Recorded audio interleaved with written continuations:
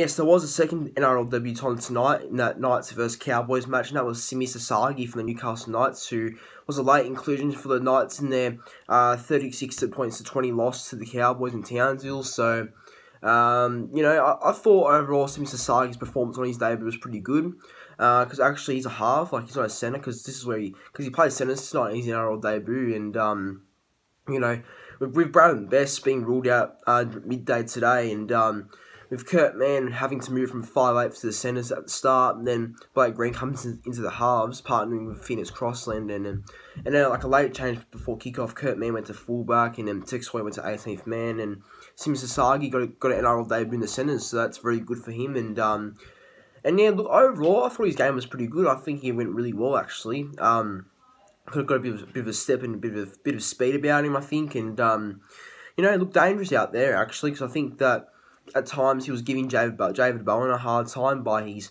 stepping and just his speed, and David Bowen was all right up against him, but he looks dangerous to Mr. Sasagi. The ball looks like a threat, and that's good for Newcastle fans to know that they have a special talent in their hands. And the thing with Simi Sasagi is, like, in every game I've seen him be named as 18th man, or been named reserves, but he doesn't get any game time apart from today. So it's good that he finally cracked the first grade team, and gets the debut. And for him to play our position on the NRL debut, it's actually pretty not easy to do, but it's pretty impressive, because he's not a centre, he's a half, and I thought he did still pretty good to be playing our position, making his debut in the centres. I mean, there was a time where in the second half he got a nice try assist. Like, I thought it was a forward at first, but it looked alright from another angle, because the way it was facing, I thought it would be for his back, because he hit like a flick pass to the back to Stafford Toa, who scored a try for Newcastle Knights to make it 20 points to 16, and I